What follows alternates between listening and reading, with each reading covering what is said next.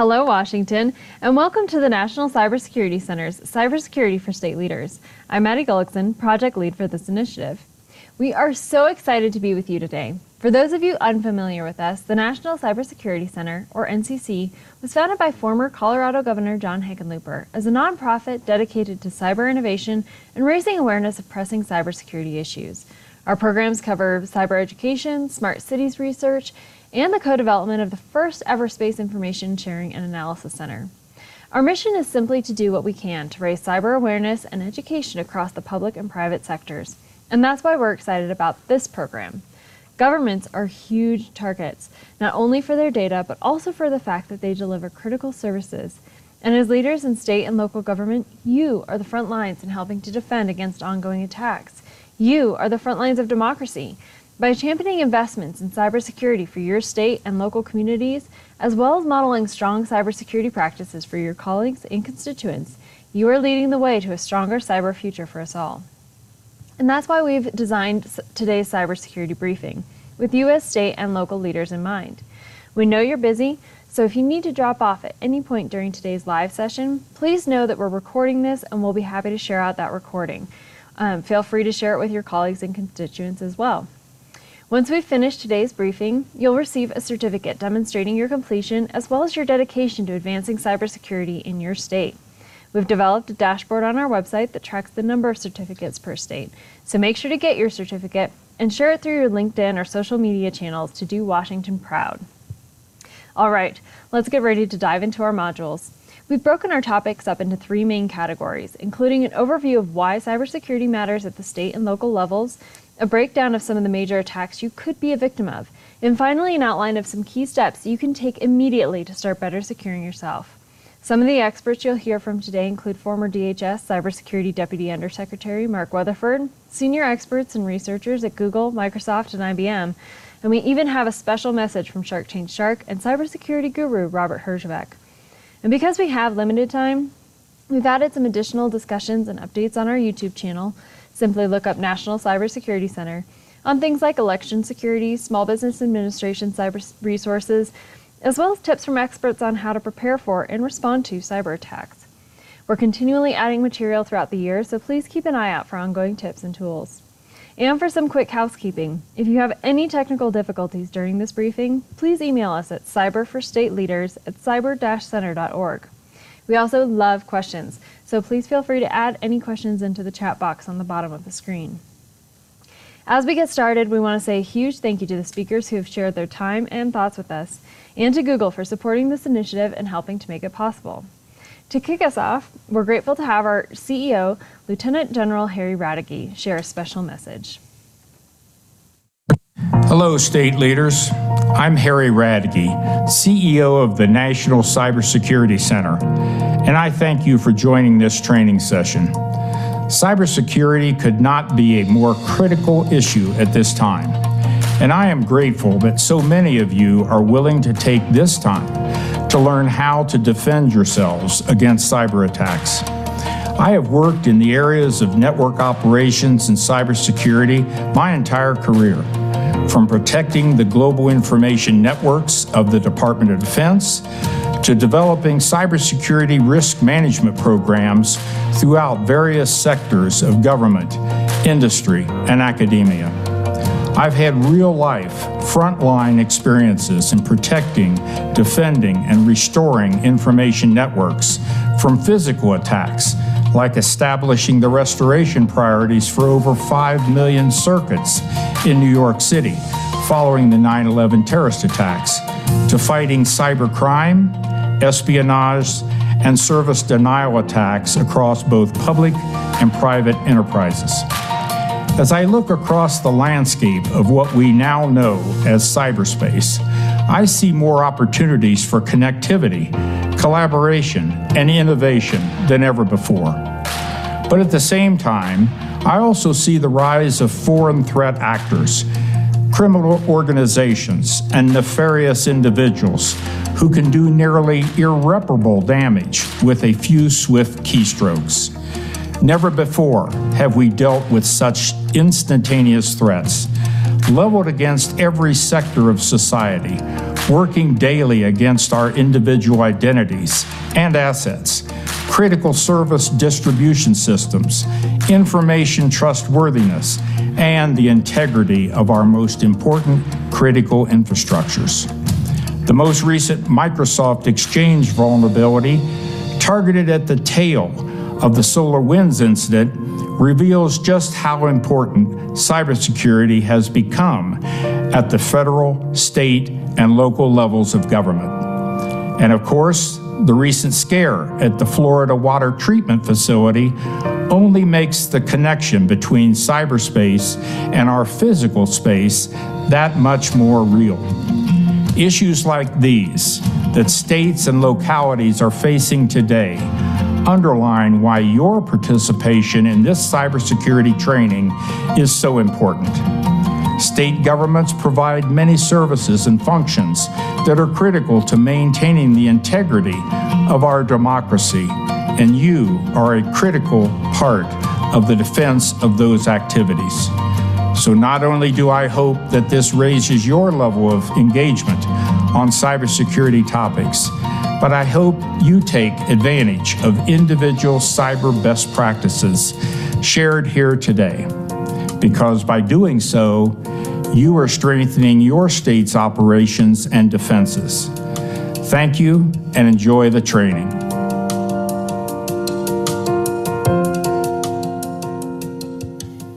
Thank you, sir. We so appreciate your leadership on this very important issue. General Radke's comments help set the tone for today's discussion. And now we want to downshift a little bit from more of that national perspective to more of a state and local level view as to why cybersecurity is so important, with an overview of the 2018 ransomware attack on the Colorado Department of Transportation. Herman Stockinger, Director of the Office of Policy and Government Relations and Transportation Commission Secretary, will walk us through how the attack impacted the state and what state governments specifically can do to support agencies in defending against these types of incidents.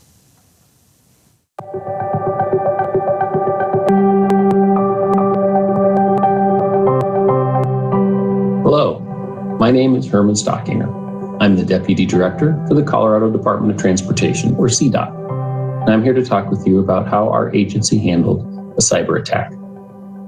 On February 17, 2018, an attack began to occur on CDOT's computer network.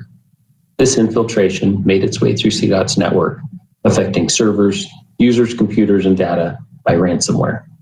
Every entity of CDOT's business operation was affected in some way, and it initially put the majority of communications and operations in the dark. Questions like, can we pay our employees? Can we pay our contractors? Did the attack include infiltration of our highway electronic sign network?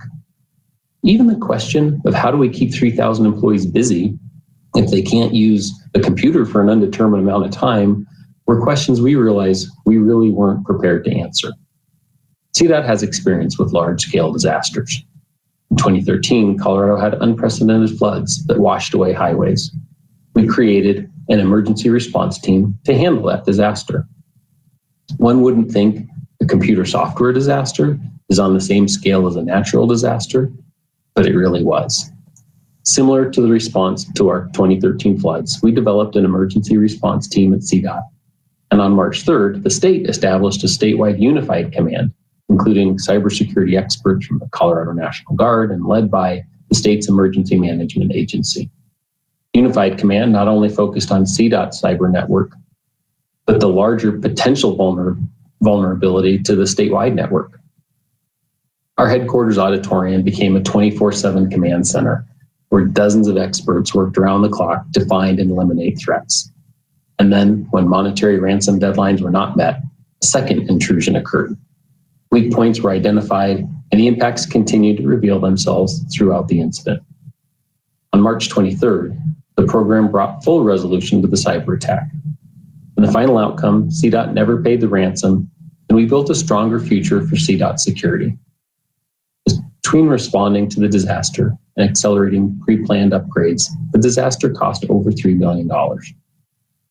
Being prepared for this type of threat involves instilling a mindset for all employees that the threat is real and involves preventative maintenance for systems and users, keeping up with the latest available technology to prevent attacks from happening, and the ability to communicate through multiple systems and diversifying resource dependency. Thank you for your time, and let's all keep doing what we can to keep ourselves and our communities safe.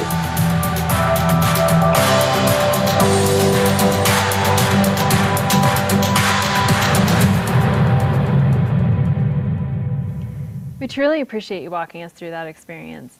And obviously, keeping technology updated is a critical component, as is enhancing the regular monitoring of networks.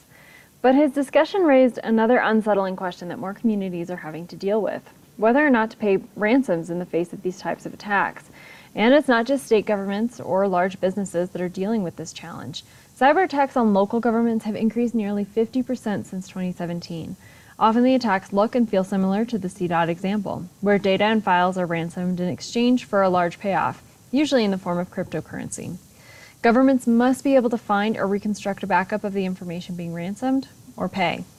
And attacks like these on local governments or hospitals or school districts are crippling because many of those communities struggle to maintain the tools, staff, and best practices needed to defend against criminals. If they don't have the needed structures or resources, chances are they won't have backups or monitoring in place to avoid paying the often hefty ransom. And every dollar spent to a cyber criminal is a dollar not spent in that community on critical needs and services. And this leads us to another important point. As we work from broader cyber issues at the state or even local levels to your personal security, we want to emphasize the varying levels of complexity involved in securing enterprises. Personal security can feel very complex, which is why we're excited to share the resources that we will today. But the time, resources, and strategy required to protect entire state and local enterprises is incredibly challenging. Basically, while the steps we will walk through later on will make you personally much safer, the steps to make state or local enterprises secure are far more costly and intensive. And your role as a state and local leader is critical in supporting those efforts. And while there are best practices, cybersecurity resources and tools are not one size fits all. And part of the challenge in navigating this policy area is that fact. So to move forward as communities, states, and a country as a whole, we must continue to learn what our communities need and how to really maximize those local, state, and federal resources to meet those needs. So, faced with all of these complex challenges, what can you do? Well, becoming aware of how cybersecurity impacts the lives of your constituents and your own life on a daily basis is a key first step. But in addition to awareness, there are practical steps that you can take as a policymaker and individual to proactively work toward a more secure cyber future. Those steps are what we'll cover next. And we won't cover every major threat or all the tools in the toolkit today, but we are going to cover some fundamentals that will help you create a foundation for more cyber learning. With that, we're going to cover some key cyber attacks, including some you might not initially suspect, and why they succeed. Then we'll jump into how you can defend yourself. The first attack we're going to cover is phishing. This is a huge one, because phishing attempts are everywhere, and attackers have gotten incredibly advanced, studying our behaviors and fine-tuning their approaches to exploit our vulnerabilities. In order to better prepare ourselves against this type of attack, we need to better understand what it is and ultimately why it works so well.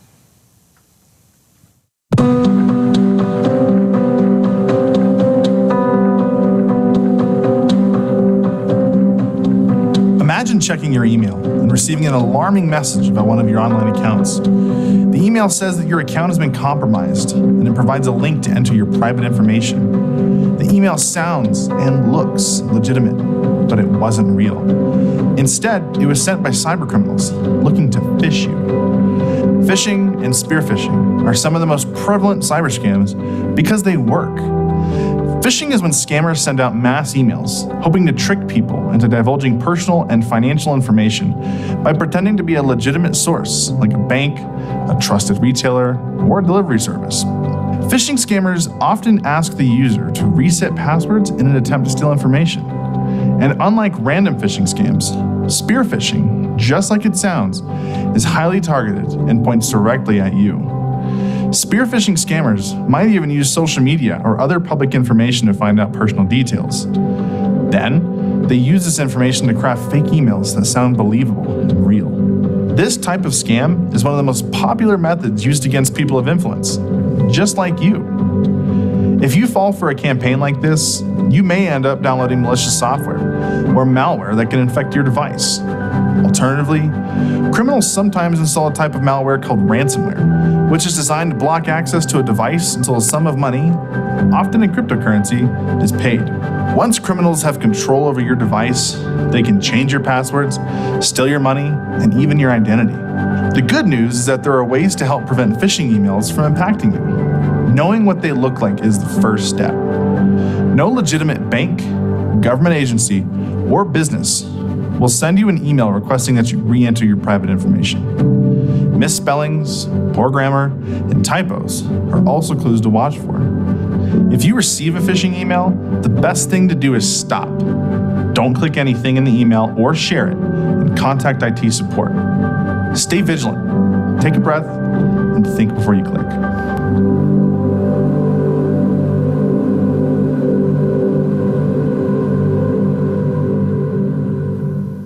While phishing is a more prominent and obvious type of attack, it's important to consider the physical security of our devices as well. And as state leaders, you may be an even greater target of this type of an attack. Here to talk us through that is security expert Maurice Turner.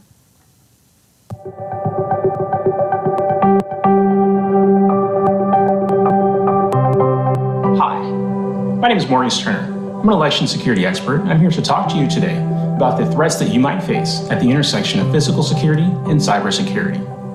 The challenge with physical security is that sometimes those cybersecurity protection measures you have in place can be bypassed if an intruder has physical access to your device or systems. I'll start off with a couple of tips that might be helpful to you. First, consider using a second factor of authentication, like a security key. It works together with your strong password in case that strong password is stolen or somehow compromised through a data breach. Secondly, consider having an automatic lock on your devices. This can be as short as 5 minutes. So that way, if an employee steps away from a device, the system automatically locks without the employee having to do anything. Lastly, many mobile devices have built-in remote wiping or remote tracking features. These can be activated if a device is lost or stolen and turn that device into a digital paperweight. To help put this into practice, here are a couple of scenarios that can get you planning in the right direction. The first scenario: what would happen if you needed to evacuate your building and be out of your office within 60 seconds?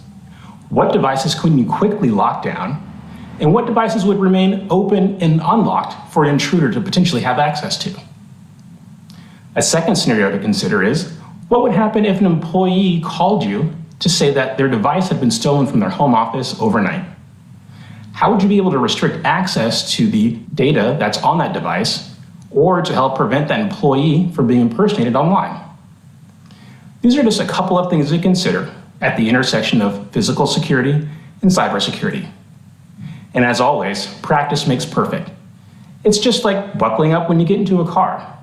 At first you had to learn it, and someone had to show you, but now it's just second nature. So hopefully security will be second nature to you as well. Thank you for your time, and especially thank you for your efforts in keeping yourself and our community safe.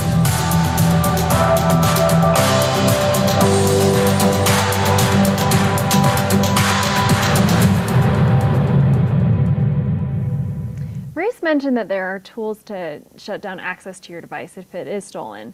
For more details on that, we have more information about the type of device you have. You can dive deeper into that on our website at cyberforstateleaders.org under resources.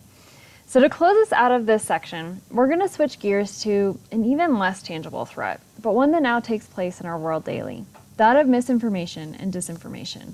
And while these may not seem entirely connected to cybersecurity, a lot of our cyber vulnerabilities really have to do with what we believe to be true. And so for this discussion, we have NCC's Chief Strategy Officer and resident cybersecurity expert, Mark Weatherford, to share some insights.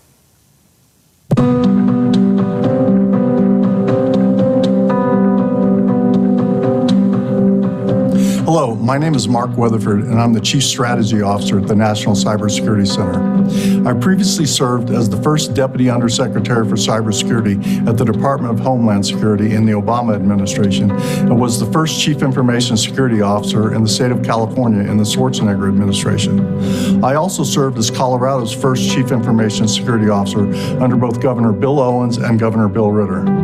The challenges of misinformation and disinformation are everywhere today, and while the recent Russian misinformation campaigns to distract American voters and the ongoing fake news about COVID-19 are front and center, they're only the most visible. History is rife with fake news, everything from Sasquatch to the Flat Earth Society and aliens from Mars to the Pigman. Someone is always out there looking for new ways to exploit those people willing to listen. You may remember the Twitter incident in 2013 when hackers compromised the Associated Press Twitter account and tweeted that there had been explosions at the White House. This was a legitimate source, so most people, for a very short time, assumed the information was factual. The stock market even took a quick but dramatic dip following that tweet. I recently read a story about a sign taped to an elevator in an apartment building informing people that using the elevator would soon cost $35 a month. The tenants were outraged and launched a social media attack on the building manager, only to find out that it was a prank. Unfortunately, the damage was done, and cleaning up the mess took far longer than starting it. A quote attributed to Mark Twain goes, "A lie can travel around the globe while the truth is still putting on its shoes." With the vast reach of social media today, that quote should be amended to say, "A lie can travel to the moon and back while the truth is still sleeping." Misinformation is simply false information, while disinformation is the intentional spreading of that misinformation. While the strict definitions are slightly different, disinformation is a challenge today because social media has created vast opportunities for sharing information that simply didn't exist just 10 or 20 years ago. Combating disinformation is a challenge, make no bones about it. But there are a few things we can all do, and they involve critically thinking about and evaluating information before sharing it. It's an unfortunate sign of the times that we should all be a little paranoid about what we read online today. Here are 8 things to critically evaluate before reacting to social media clickbait. 1. Can you readily identify the source of the information, and is the source credible? Sometimes it's difficult to determine, but if it sounds sketchy, it probably is. 2. Are there multiple sources providing the same information, or is it just one lone enlightened source? That's a red flag. 3. Does it evoke a strong emotional response? Memes have become notorious for generating quick emotional responses because it's so simple to just repost or retweet a meme without even thinking about it. 4. Does it sound absurd on its surface? Again, sketchy probably is. 5. Check the dates. Stories and pictures often resurface years after originally posted, usually with just a new twist on the message. 6. Is it time sensitive or is it going to cost you something? These are always red flags.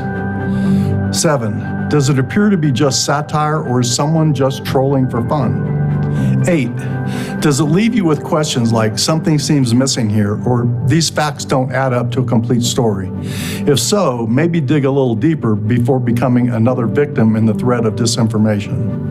Disinformation and fake news are tearing at the fabric of our national and even global society, pitting family members against family members, friends against friends, and political parties against political parties. All of us need to be consciously aware of how we're consuming information, and more importantly, how we're sharing and spreading information to ensure we aren't contributing to the problem. With some simple critical thinking, we can all be part of the solution.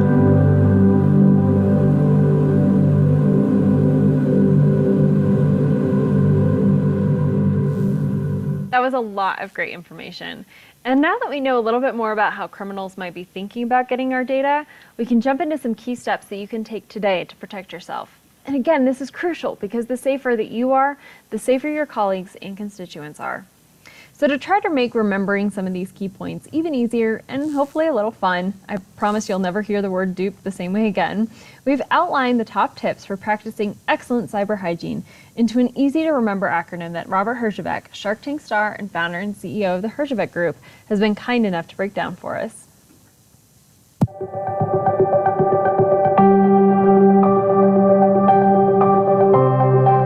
Hi, this is Robert Herjavec. You might know me from Shark Tank. What you might not know is I'm a cybersecurity expert. You know why I'm an expert? Because I've been doing it for 30 years. I started in my 20s with mainframe security, did a lot of VPN and firewalls and all that kind of stuff. And today I run the Herjavec Group, and we're one of the world's leading managed security and complex security companies. We do everything from design and consulting and managing large environments, including many government organizations. And we all know, especially governments, how much we are all under attack. The level of attacks is increasing at a rate never seen before. And it's just going to continue with this post-COVID world and everyone working from home and the digital economy. It's only going to get harder. And you know what? You got to stay smart online and don't get duped. And what does that mean? Deploy multi-factor authentication. Update your software regularly. Passwords, make them stronger. Your first dog is not enough, or your kids' names, make them stronger. Encrypt your messages, files, and backups. Don't click on things you shouldn't.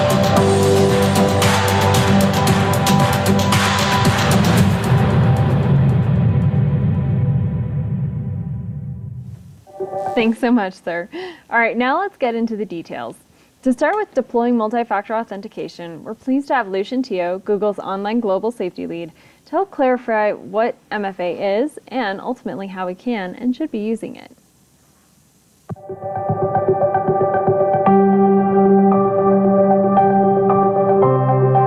Hi, I'm Lucian Teo, online safety lead at Google. Most of us are used to logging into our various devices and online accounts using a single factor of authentication, like a password. At this point, you would have learned how to create strong passwords, and you'd also know that you should be using unique passwords for every account you have. But given the growing sophistication of cyber threats, especially those aimed at sensitive information held by state legislators and government employees, you might want to consider using more than one type of authentication, or what's called multi-factor authentication. Enabling multi-factor authentication is like adding a PIN-activated security system on top of your normal lock you already have on your front door. Multi-factor authentication incorporates different pieces of information like something you know, something you have, and even something you are. Something you know is the most common type of authentication. Passwords, passphrases, PIN numbers, secret questions, and smartphone swipe patterns all fall into this category. These types of authentication are great, but adding at least one other form of protection is critical for good cybersecurity. Something you have is another type of authentication that requires a piece of physical hardware. This could be a USB key, a smart card, or a random code generated on a dongle. Codes sent to your phone via SMS would also fall into this category, though SMS authentication can fail if you should become a victim of SIM swapping. A better alternative for something you have would be an authenticator app such as Google Authenticator, which requires you to have your physical phone in your possession. You could also use personal biometrics such as fingerprint scans, facial recognition, iris scan, or even a voice print as a form of authentication. These types of authentication are more difficult to compromise. Most online accounts offer steps for at least two-factor authentication, and keep an eye out for the common question of, would you like to use multi-factor authentication, or would you like to enable two-factor authentication when you sign in or create an account? Your IT department can also help guide you to these options. Though any of your accounts that contain personal information should be protected, it is important to be extra vigilant with your email, social media, and financial accounts, as they are some of the most commonly targeted by cybercriminals and can be especially damaging for civic leaders and state legislators. Besides the obvious theft of information and finances, bad actors can use your accounts to pose as you and deploy harmful and inaccurate news and information. For additional information about setting up multi-factor authentication, contact the specific software or account you're trying to protect. But ultimately, setting up multi-factor authentication is relatively simple and significantly more effective than a simple username and password. And trust me, the extra steps you take to deploy multi-factor authentication on your account, especially in addition to the rest of the dupe practices, will make you safer.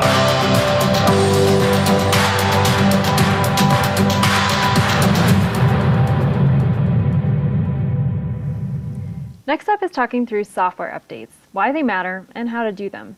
Software updates are particularly useful in protecting against malware attacks. Here to share with us what to do is Ethan Chumley, Senior Cybersecurity Strategist for Microsoft's Defending Democracy program.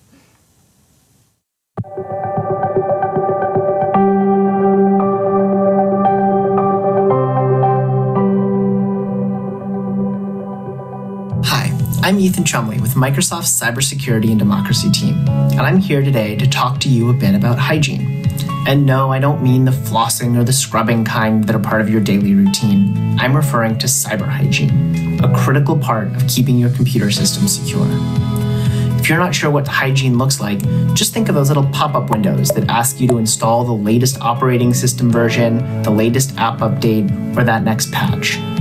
And I know, just like you, waiting to install those updates during an already busy day can seem tedious, but this is a key practice to maintaining good security. Getting in the habit of downloading and installing the latest software updates is an easy way to keep yourself, your networks, and your computer safe from a security incident. Why? Because when bugs or vulnerabilities are found in software, they're typically fixed quickly by the software vendors. But it is then dependent on you to install those latest updates when prompted.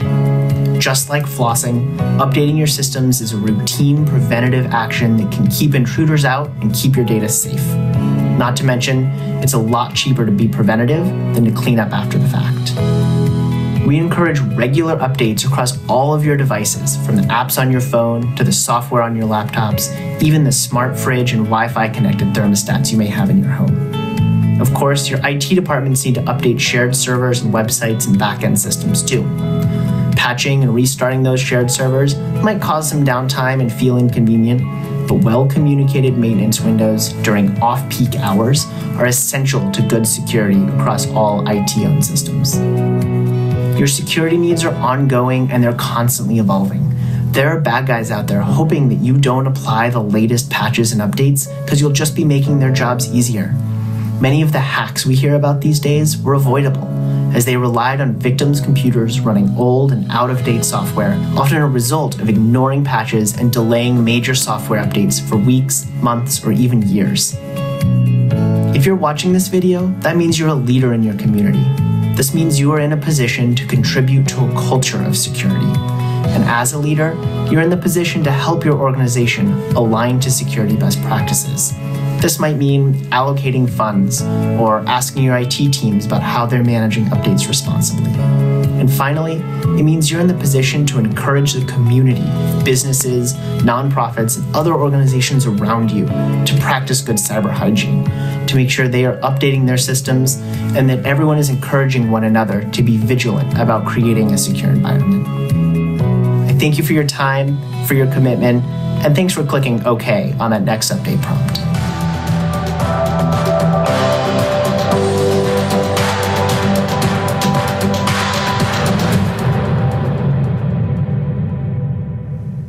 Thanks, Ethan. Now let's dive into passwords. These are one of the most challenging things to keep track of and potentially the source of our biggest vulnerabilities. Please join us in welcoming Stephanie Carruthers, the Chief People Hacker from IBM's X-Force Red team. Stephanie is a career white hat hacker and is here to give us the tips that the experts use to make and protect their passwords.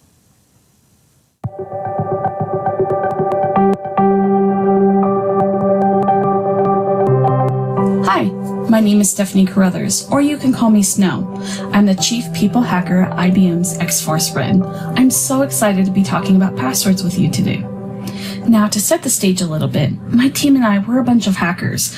We're paid by organizations to find flaws in their cybersecurity before criminals do. Now, with that being said, I wanted to say that I'm coming at this from an attacker point of view. As I'm talking about passwords, I'm also going to be talking about how to make yourself more secure. So you might hear things like your password should be strong and secure, or your password should be long and complex. But what does that actually mean? First, let's take a step back to really understand how criminals can crack or brute force passwords. So let's say you're signing up for a new website and you enter in your new password. Well, what the website does is it takes that password, it scrambles it all around, and it saves it in a database. That scrambling process is called hashing. So if a criminal breaks in and steals all the hashes from that database, they can't just read your password. But what they do is they use really powerful computers and word lists. Now, each word on the word list is hashed as well. It has that same scramble. So what they do is they take your hash of your password that they got from the database and they run it against their word list. And once they find a match, they know exactly what your password is. Now, here comes in your password should be long and complex. So if you take a password that's only 8 characters long and let's just say lowercase letters, that could take seconds to crack. Now, if you take a password that's 10 characters long, let's say 8 lowercase letters and 2 special characters, that could take hours to crack. Hopefully you see where I'm getting at here. Take a password that's 12 characters long and a mix of random uppercase, lowercase, special characters, numbers, just this mix of things. That could take years to crack, which is perfect. A criminal's probably not going to wait years for your password. They're going to move along to someone else. Now, what do I recommend? I say to be safe, 16 characters, and make sure it's that complex, that randomness. You want to make sure you cannot read any words or see patterns. The key here is the randomness. Now we're on to our next issue of password reuse. So let's say there's a website you log into often. Let's go with your bank. And there's another website you frequent just as much, maybe a social media platform. When you created accounts on these, they probably had some type of strong password requirement. So you use the same one on both websites. Now, maybe that social media platform had not a great security posture. An attacker was able to hack in, steal the hashes, crack your password, and they now have your username and password. Well, attackers are clever. They know that you probably use the same password through different logins. So they might try them at other places, like your bank. Now, that is an issue, but to combat this, we can use password managers. Now, password managers is a place, think of it like a database that stores all of your usernames and passwords to every login that you have. Now, there's many options for password managers. Most of them even have free tiers for the everyday consumer. So what you do is when you sign up for an account, it can be a little tricky, especially as you're adding in all of your accounts, but I promise you it's worth it in the long run. And even as you're signing up for new accounts, they do things like they generate those long, random, complex passwords for you, so you don't have to think of them yourself. They also autofill for you, so you don't have to go in and dig through things and try to find your password. There's lots of conveniences. They have mobile apps, they have browser plugins. They're definitely there for your convenience. So you might be thinking to yourself, great, I've solved a couple of issues.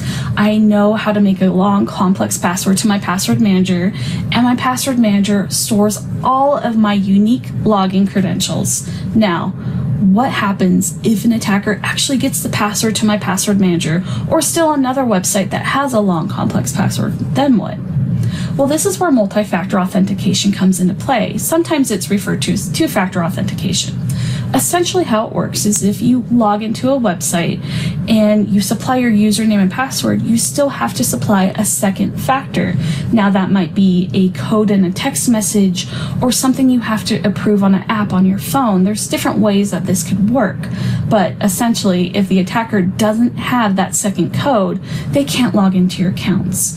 Now it's really important that you deploy this everywhere you can across every account. Typically it's under security settings in your account. Now, this isn't the silver bullet. Attackers are getting crafty. Sometimes if they try to log into your account and you do have 2FA, what they might do is launch a social engineering campaign against you. They might call you claiming to be the bank and they need to verify you, so you need to confirm a code that you just received. Or they might text you and say, hey, I used to have this phone number. I accidentally sent my code to you. Can you give it to me?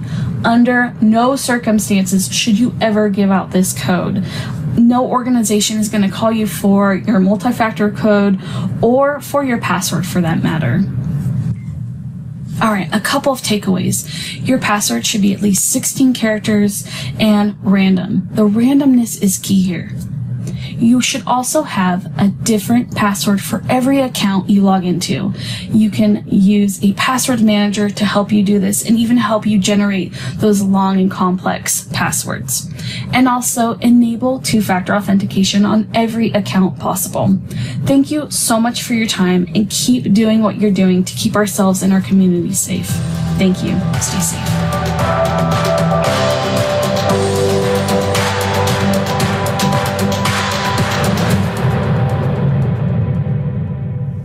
That was such a great explanation, Stephanie.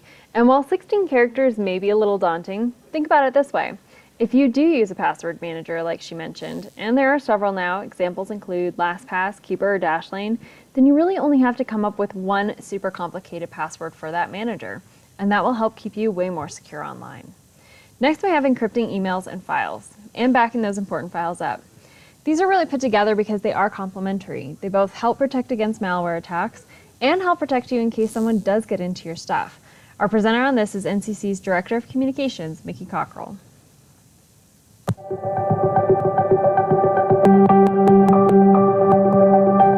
Hi, I'm Mickey Cockrell, NCC's Director of Communications.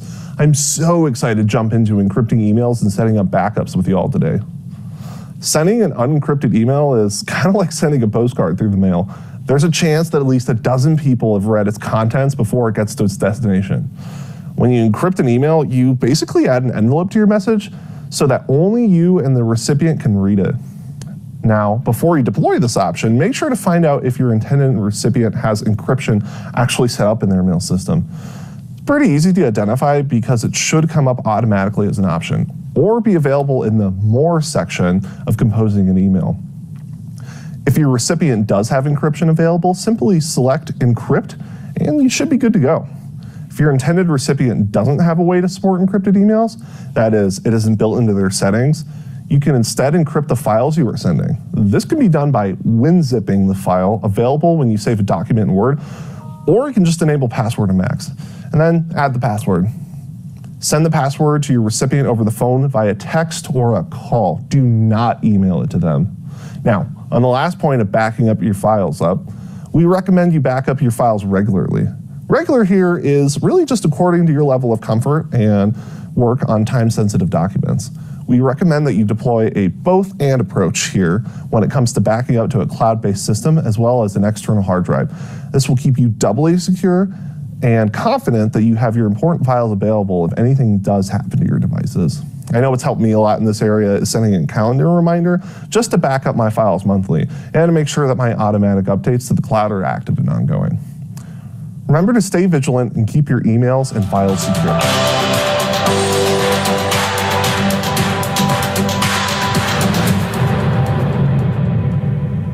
All right, we have the final topic coming up next, and that's how to avoid clicking on things you shouldn't, and what to do if you accidentally did. To share about how to protect against this, we're pleased to welcome Google's Sunny Consalvo, researcher and security and privacy user experience team lead. Sunny, thank you so much for being here.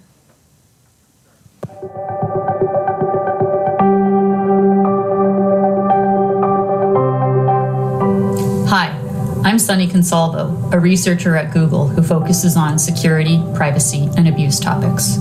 By now, you've learned a lot about how to avoid email phishing campaigns. So in this module, we're going to dive a bit more deeply into how to be aware of what not to click on when it comes to web pages, and what to do if you accidentally do. Let's be honest, we've all done something we shouldn't have. We've all clicked that link. You know, the one that takes you to a shady website or starts to download something onto your computer. So what are some ways to avoid doing that? First, let's talk about how you might figure out that you're on a shady web page. One sign might be that if you try to leave the page, you get bombarded with a pop-up asking you some version of, "Are you sure you want to leave this page?" Or maybe, "Install our antivirus program." That should be a red flag right there. Another sign might be that you get a pop-up to sign up for more information, especially if it's hard to click out of that, before you've even reached the actual content. If the site is only mildly shady, be careful to not share any personal information or sign up for anything on your way out, and just X out of that tab. But if it won't let you out, try closing out of your browser entirely. If that doesn't work and you're on a Windows computer, go to your Start button and look for your Task Manager. From your Task Manager, look for your internet browser in the list, select it, then end that task. If you're on an Apple computer, go to the Apple menu, select Force Quit, then look for your internet browser in the list and force it to quit. At this point, it would be a good idea to open your antivirus software and run a scan. If you're unsure how to do this, check in with your legislative IT staff or your personal organization's IT staff to walk you through those steps. Though you may end up on less savory sites through simple internet searches, another way can be from links you receive in an email or text message.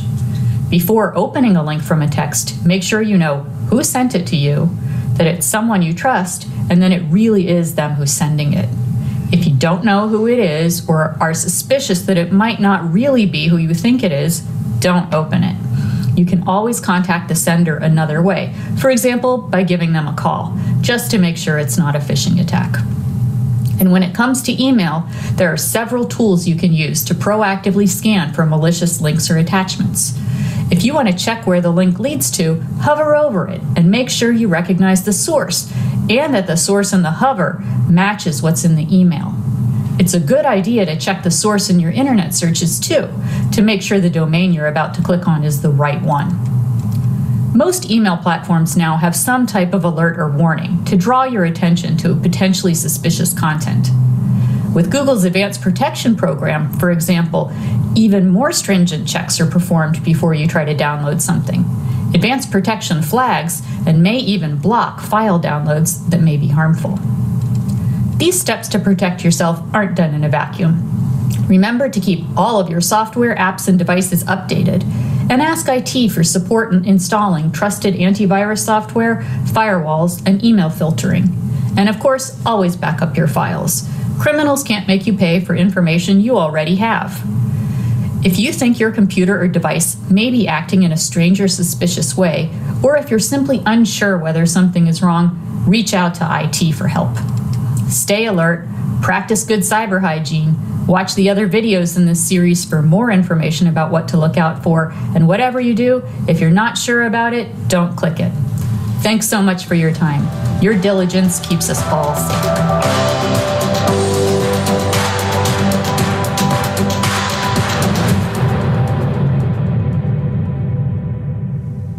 Thank you, Sunny. Another key thing to remember as you're looking at various sites is whether there's a padlock at the top left of the URL bar, or where the web address is. If there is one, chances are it is more secure. Well, that's it for us today. Before we drop off, we want to remind you to keep an eye out for your certificate. We also want to note that you will automatically be added to our newsletter that shares ongoing security tips, as well as access to various discussions on different cybersecurity issues. Please feel free to share that information with your colleagues and constituents. We also encourage you to check out a free app that we developed in partnership with Resolute Strategies that acts as a one-stop shop for ongoing cyber news, as well as tips on how to handle various cyber incidents. The link to download that is on our website at cyberforstateleaders.org. We genuinely hope you learned something and can incorporate some new habits into your cyber routine. We look forward to staying connected and appreciate all that you do to serve the great state of Washington.